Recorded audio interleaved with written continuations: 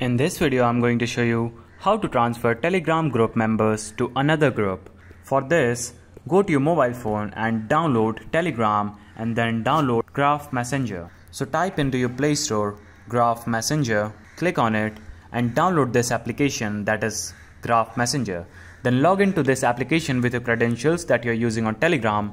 Then open this Graph Messenger application and it will look the same as your Telegram, and all the contacts and groups that you will be in Telegram will appear here. So here what you're going to do is click on that group from which you want to transfer Telegram group members to another group. So for example, I'm selecting this group, and from the members of this group, I want to select these members in this group and transfer to another group. So I only have one member in this group. You can select as many members as you want. So what we are going to do is select the group and then click on the three-lined icon at the top right corner and then click on Search Members. After clicking on Search Members, you'll see all the members that will be available in this Telegram group. Then long press that member.